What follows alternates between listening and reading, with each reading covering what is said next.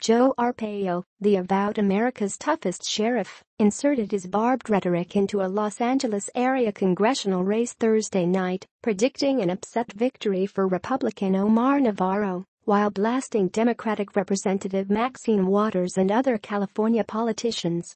"I don't know her, but I don't like her," the former Maricopa County, Arizona, sheriff told about 50 Navarro supporters at a campaign fundraiser at Trump National Golf Club in Rancho Palos Verdes.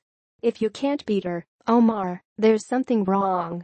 Arpaio broadened his attacks to include LA Mayor Eric Garcetti, who had campaigned against him in Phoenix, while wearing an Arrest Arpaio t-shirt, Sanctuary City and Sanctuary State policies, and critics of President Donald Trump. "What's wrong with California? Is it the water?" "Something's wrong with California," said Arpaio, who added that he came here as part of his effort to see that President Trump wins a second term and we elect Omar Navarro to Congress.